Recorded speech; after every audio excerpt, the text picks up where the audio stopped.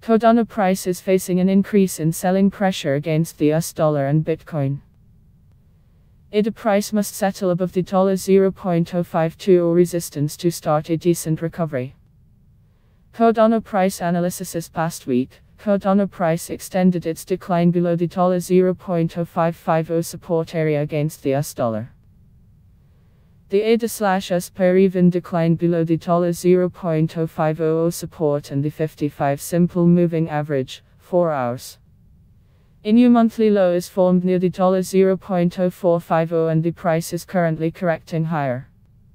It is trading above the $0.0490 and testing the 23.6% Fibonacci retracement level of the downside move from the $0.0620 swing high to $0.0450 low.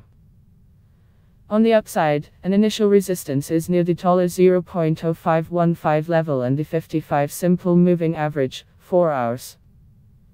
Moreover, there is a key bearish trend line forming with resistance near $0.0515 on the 4 hours chart.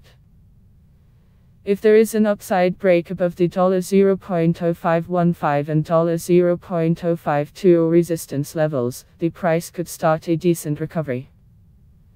An immediate resistance is near the $0.0525 level.